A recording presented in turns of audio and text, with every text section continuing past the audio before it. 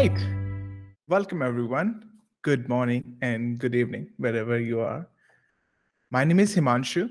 I am based in Stockholm and I am a developer advocate at Spotify. I go on GitHub and Twitter by Orco Hunter. And today I'm going to talk about Backstage. So, we like to define Backstage as an open platform for building developer portals in quotes. It was created at Spotify and open sourced almost 2 years ago in March 2020.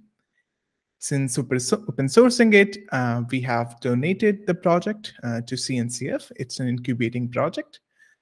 CNCF is Cloud Native Computing Foundation, and it is home to Kubernetes and Envoy and other amazing, cool projects. But back up a second and let's talk more about this developer portal. I think it's a fairly new product category. So we're going to spend a bit time about discussing what a developer portal is and what it isn't. So you might have heard this phrase, software is eating the world. Well, it still is eating the world.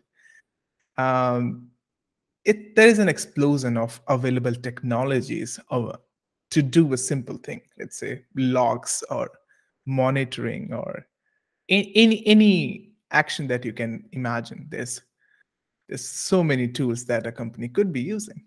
As a result, it's difficult to learn them all of their interfaces and how it fits your stack. So the company's entire stack is getting more and more complex, and things like onboarding of a new engineer and collaboration across teams can get challenging. So a developer portal is more than just an intranet for developers. It's a service catalog to begin with. So it's a place where you keep track of all the services, but it's also an interface. It's one front end for your entire infrastructure inside your organization. For example, tooling. Let's say you have CI/CD. You have to monitor your Kubernetes deployment. You have some security tools that you use to monitor alerts. You have some testing lighthouse kind of tool that you use to test your website's performance, etc. So Backstage is like one front end where you visualize all these things. You have technical documentation for your services and APIs. You have tutorials, guides. You have things like organization chart. I'm going to demo everything, but Backstage is really like one front end for entire infrastructure, all in one place, regardless of how or where the individual components are actually running or who manages them. Backstage lets developers focus on creating that feature they want to for their app or service, keeping your business running, and learning new things instead of using numerous portals and interfaces to perform that one basic task. So every development shop like Spotify, for example, wants roughly the same things. We want speed without compromising safety. We want scale without compromising quality, and the ability to tame their increasingly chaotic software ecosystem. Spotify is no different. If we at Spotify were able to tame our chaos and improve developer effectiveness with Backstage, we think it could work anywhere. So let's go back to 2016. Spotify was in a hyper growth mode, expanding from a music streaming app to a highly personalized audio experience. But onboarding new engineers was becoming hyper confusing as well. They were focused on speed to market, yet their teams were slowing down because of internal fragmentation. While the headcount kept going up, the individual developer effectiveness metrics kept going down. Specifically, there is one metric Spotify keeps track for developer effectiveness. It's the time to create 10th PR whenever a new person joins, new engineer joins. And that was skyrocketing to 60 days. So Spotify built this developer portal, what we now know as Backstage, to tame the chaos.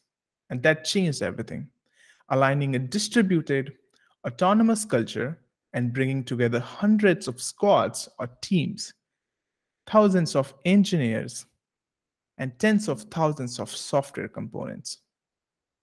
Backstage at Spotify now enables better collaboration, unlocks collective potential, and empowers teams to do what they do best.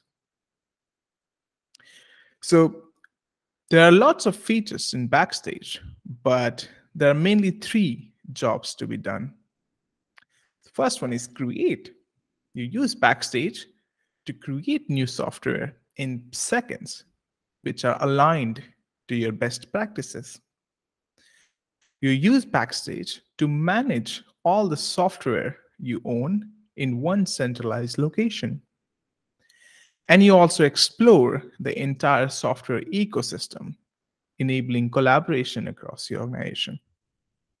So instead of being frustrated by infrastructure, by numerous portals and interfaces, your developers get back control over it.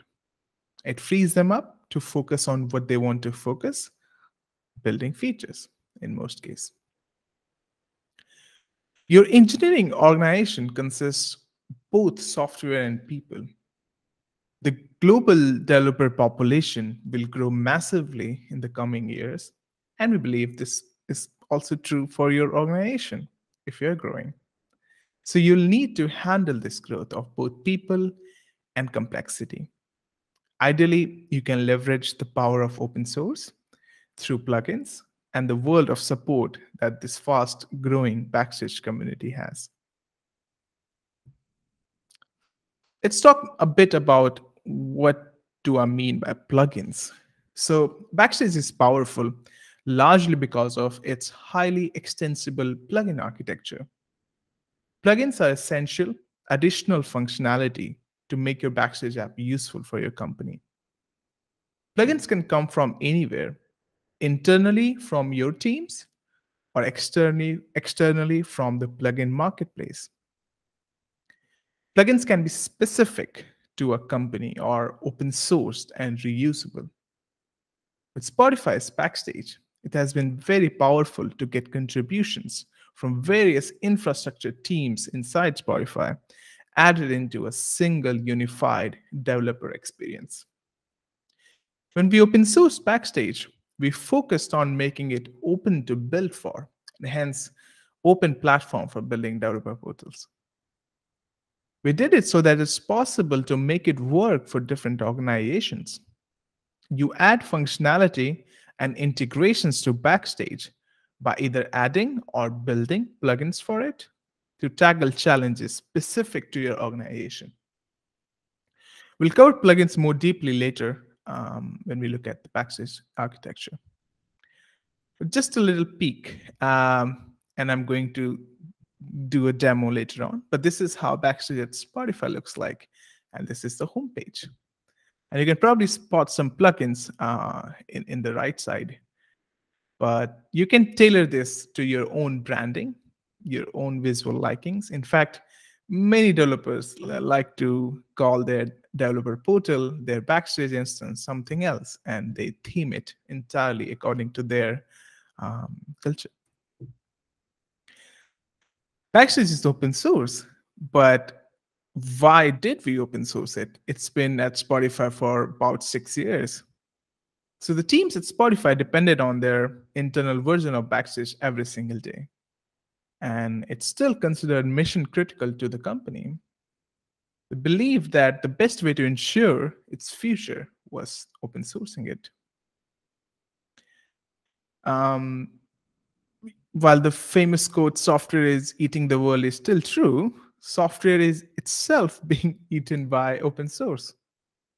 So proprietary software is being replaced by open source alternatives because companies see the advantages of using open source software, like cost and time savings, efficiency, ability to influence the roadmap, and so on. Also, because of this, traditional open source companies are playing a less critical role, and open source innovations are happening at companies like Google and Facebook and, well, Spotify. It can also play an important role in attracting and retaining talent. In turn, your contributions could be improved or extended by other community members, which will accelerate your organization's innovation. So that's why Backstage is open source, and it's critical to the way Backstage has evolved in the last 2 years. That it was a good decision. We love these numbers. We have 16K stars on GitHub. We have over hundreds of companies adopting Backstage. The interest from so many companies show us that it's not just Spotify. There's a real need for developer portals and a product like Backstage. And the continued growth in external contributions show us that it is working as a platform that will continue to scale and evolve and improve as adoption grows. Backstage is building a proven track record across industries. We're continuing to see more and more great companies adopt Backstage. Here's just a few that are doing awesome things with it. And if you ever decide to adopt Backstage, feel comfortable sharing this. We'd love to see you on our public adopters list, which is on the GitHub repository. Before we dive deep into the concepts, let's take a little look. So I'm going to share my window.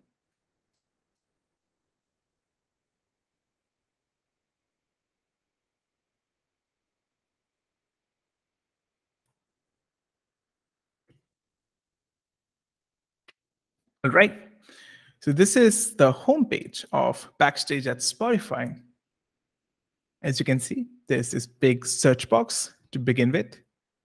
And you can search for anything ranging from services, individual data workflows.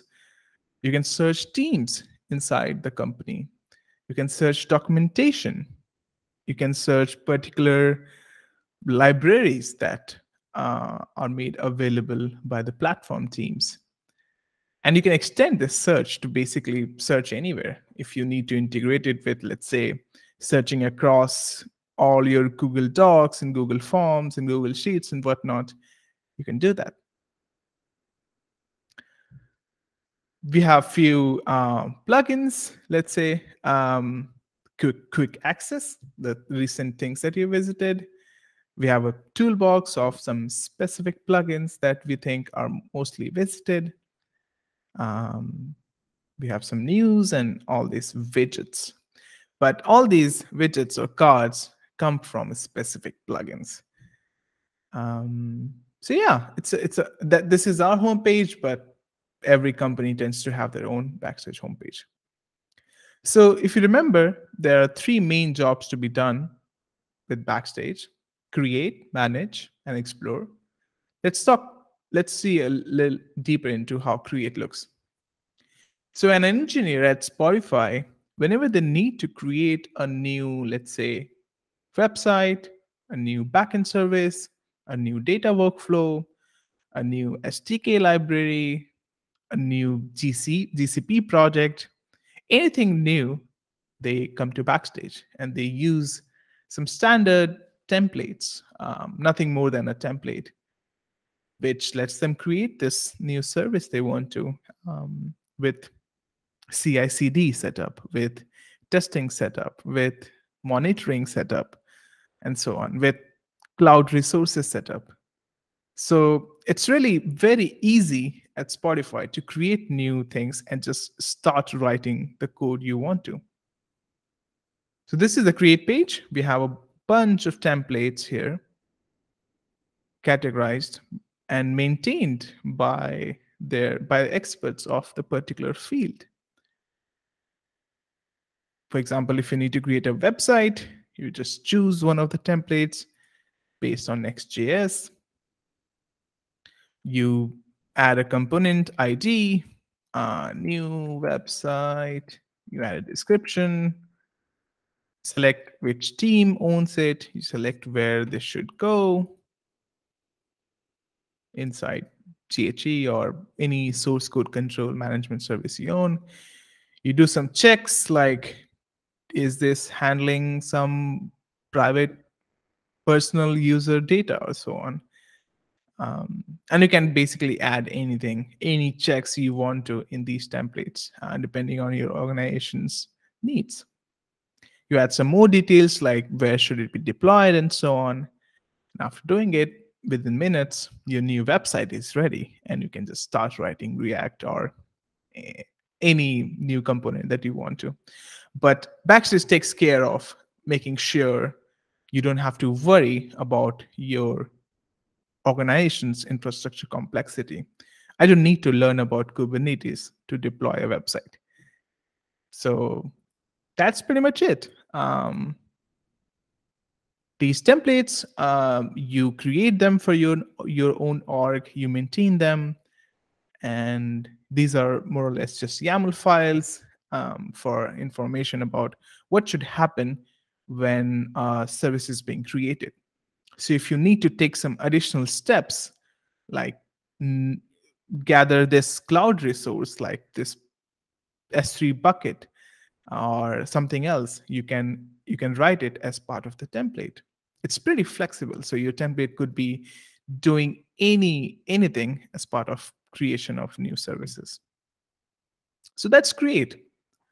Let's take a look at the second use case, which is manage.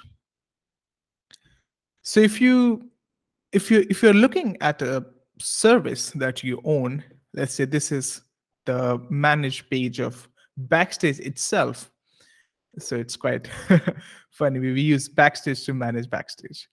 But this is how it looks inside Spotify. This is the overview page. You can look at some information details like which teams own it, who's the product manager, where's the docs for this service, and some links and some other metadata, etc. We have on-call setup here. If you need to trigger an incident, I'm not going to do so. But you can also look at when was it last deployed and so on. So this is the overview page, and it's, again, Backstage is highly focused on customizability. So you can customize this with any information that you think your user should be able to view when they view an overview page of a service. But you can look into further details. For example, I want to check out the CI/CD builds of this service. What's been happening? Are my builds failing? Some more details like logs and so on.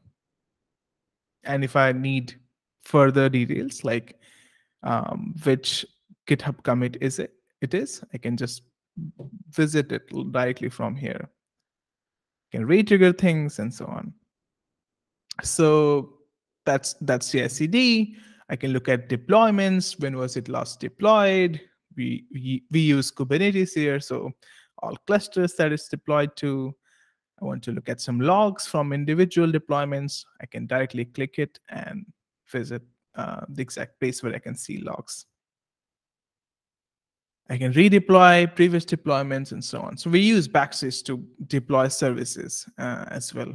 So it's all about, again, having a single pane of glass. So let's say I want to set some secrets or like environment variables inside this service.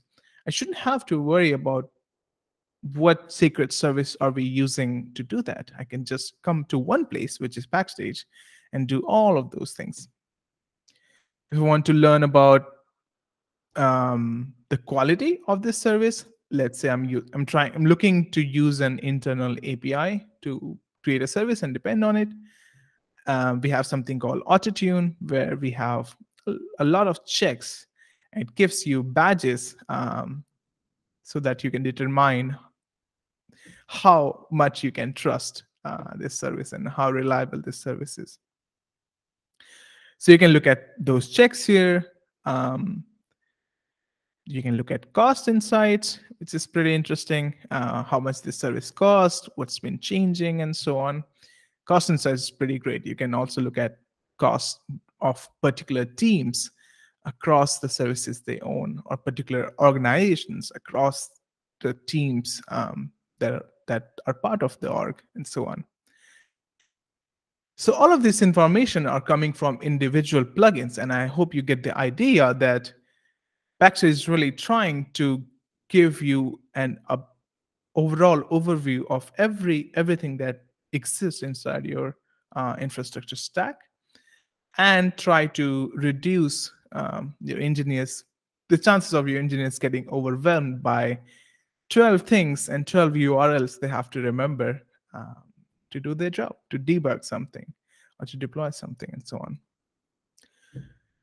So this is manage. Finally, we have a manage page where you can directly go and look at all the things you own. So it's pretty handy to look at things you own. Lastly, explore. Backstage is the hub for all of our technical documentation. So we follow the philosophy of docs like code. So we write docs like we write code. We write it alongside the code in Markdown files. And Backstage just aggregates all those documentation and shows them alongside the service. So let's say I was looking at the Backstage front-end service, and I wanted to read more about this. So I shouldn't have to, let's say, go into this third party, let's say Confluence or something similar, and search for documentation particular to this service. I should be able to find the documentation directly from this page. That's pretty much it. Is you find everything that you need in one page. So we have docs. It's also an open source plugin. It comes with Backstage open source, and yeah, it's a great experience. Lastly, I want to show you something that's unique to Spotify, but I really like it. It's the concept of golden paths. So if you're a new engineer, let's say you're a new front-end engineer and Spotify, and you want to learn about how things work here and how to create new websites, for example. So the front-end experts at Spotify have created a golden path. So these are basically this is a tutorial, a step-by-step direction, which lets you create a new site, but also learn about testing and like security and monitoring and DNS to expose this on a URL and so on. So I love golden paths, and I think it's a great help in onboarding of new engineers inside the company. So that's it. There's a lot of things inside Backstage, but I don't want to overwhelm. But it's a collection of plugins, and it makes the life of engineers easy. So let me go back to my presentation.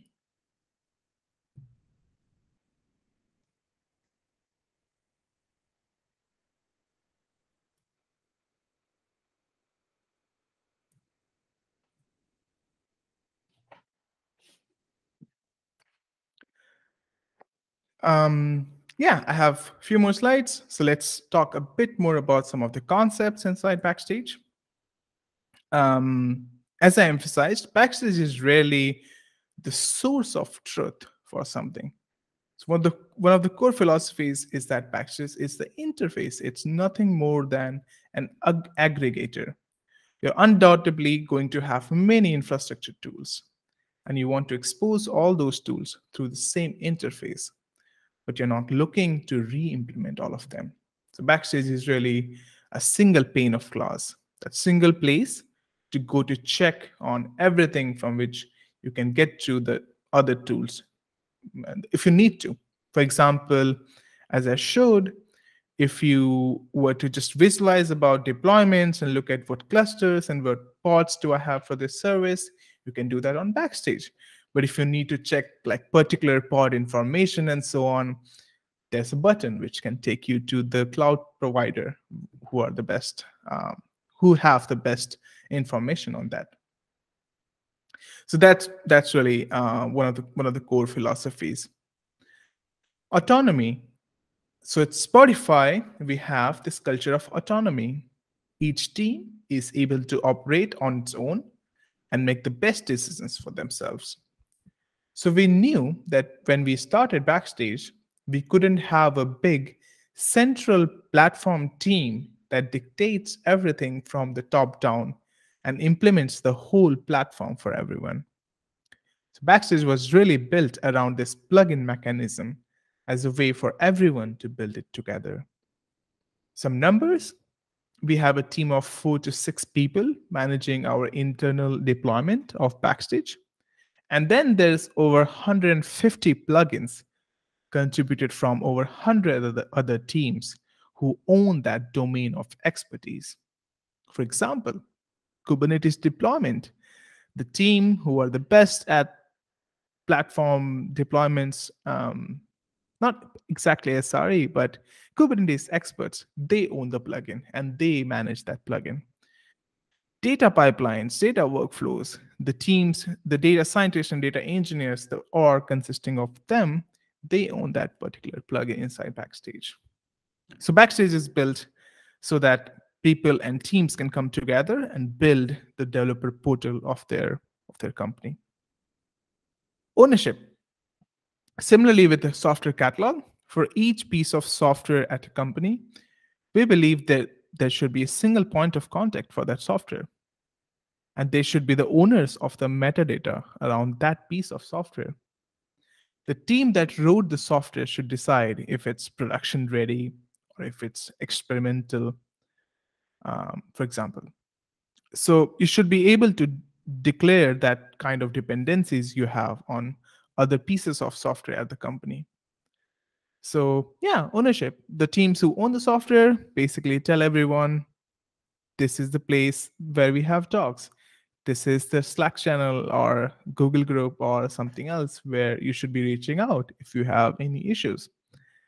And yeah, so this really helps solve the problem of metadata management inside the company. So there's not a Google sheet or a spreadsheet where all the owners of services are listed. It's quite spread out and teams manage them on their own. So Backstage sounds great, but I have 20 bazillion software components running in production and documentation spread out across Confluence and Google Docs and who knows where else. And I'm onboarding new engineers every week. Forget that. So where to start if you need to adopt Backstage?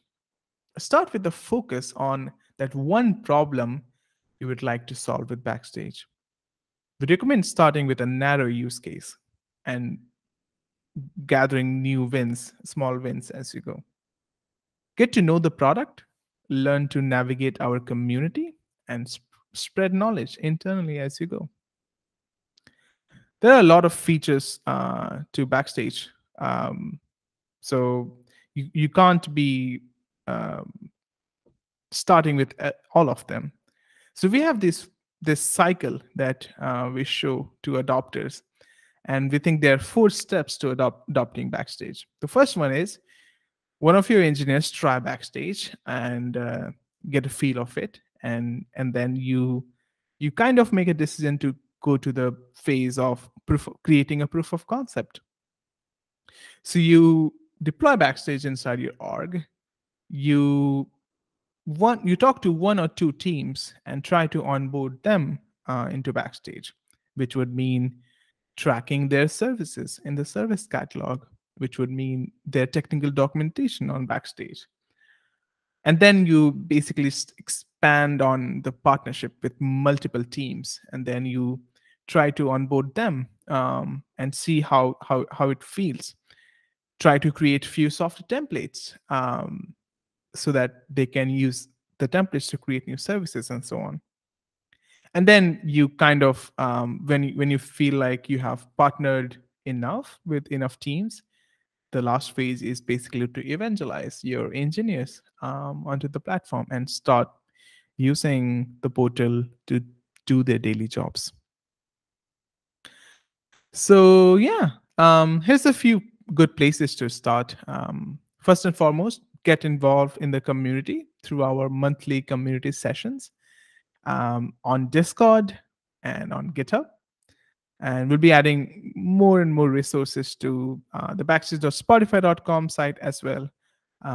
We have backstage.io where you can find the actual docs and getting started guides and so on. Here's some Discord links which you can find on our GitHub page. And we also have Backstage newsletter, which you can find on backstage.io. And of course, as the original adopter, Spotify is here to help. So Backstage is still new, but we've had over 2 years of Backstage in the wild.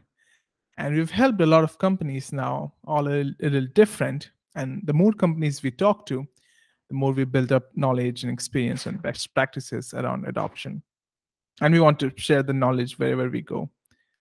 So yeah, we have our trusted partners who can help you get up and running if you need that. So head out to backstage.spotify.com and find more. Well, thank you, and I'll take any questions. And here we are live. Himanshu, thanks a lot for this talk. That was quite impressive. As we're purely focused on developer experience here, I think Backstage really encompasses both the aspect of introducing a new tool that's really helpful, but also really thinking about the principles to make it work, the best practices. It's very, very, very kind of well thought out. So quite impressive. We do have a couple of questions from the audience. So if you don't mind, thanks, I will just, absolutely. I will pull up some questions here. Yeah, that's right. Starting from the last, Guillermo, here we go. How many plugins do you have developed in Spotify for Backstage? Are you planning to open source any other core plugins than the current ones in the near future? As I said, we have over 150 plugins contributed by hundreds of teams inside Spotify. So that's like, you can imagine about 500 people who have made Backstage at Spotify what it is. And it takes time to reach out to them. Like, hey, we have made Backstage open source, and this is the way you can actually contribute to open source. So that's what's happening right now internally at Spotify. Is like folks like Devril, folks like me, and other engineers who are close with other teams and collaborate with others, product managers. They are basically figuring out a way in which we can externalize our internal plugins, either via open source or either via our paid plugins program. But it takes time, and it's a big thing. Like, you have an open source software, but you also have an internal community to serve to. So it's quite complicated, but we have over 24 plugins out there, and we have to maintain them as well. So it's not just the number of plugins that gets open source. So yeah, I just wanted to share that information. All right, so the topics of plugins, I think, is really the one that caught most interest. CodePawn asked, is it some kind of marketplace, or all plugins are there out of the box because it looks super crowded there? Maybe you can just talk a little bit about how to find out about what's available, how to sort through them, and just generally the process of looking at plugins. Sure. So we have backstage.io/plugins, which is the open source marketplace where you can find all the plugins. Anyone is free to add their plugin over there. It's just a YAML file in the repository. And we have some kind of filtering or categorization. So things like, if you're just looking for plugins which can help you with monitoring, you can find some of them over there. So we have some tags, but to be honest with you, that page is not the greatest page, especially because it's an open source project. So it's not like a big company maintaining it. So feel free to like add search boxes and whatever. But that's where you would actually go to. Backstage.io/plugins. So this is not a proper question, but I did want to bring up this comment. I hope there are tenants' roles and permissions, because I wouldn't let that intern play with that interface.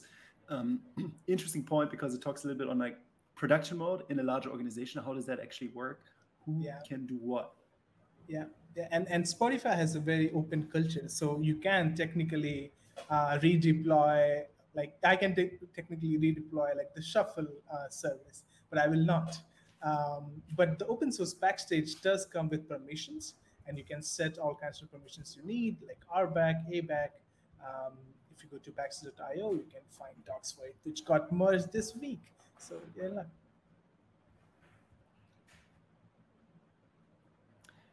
And then we have the question, what about keeping things up to date, maintenance, migrations? Is there anything to help with that? So there is an open source plugin called Tech Insights. And that plugin can basically help you with things like if you're on Python 2 and if you want to move to Python 3, I'm picking like a decade-old example. But you can track this throughout your software ecosystem by basically tags. The teams will tell you like where they are in the migration phase. Of course, migrations are happening like all around in companies.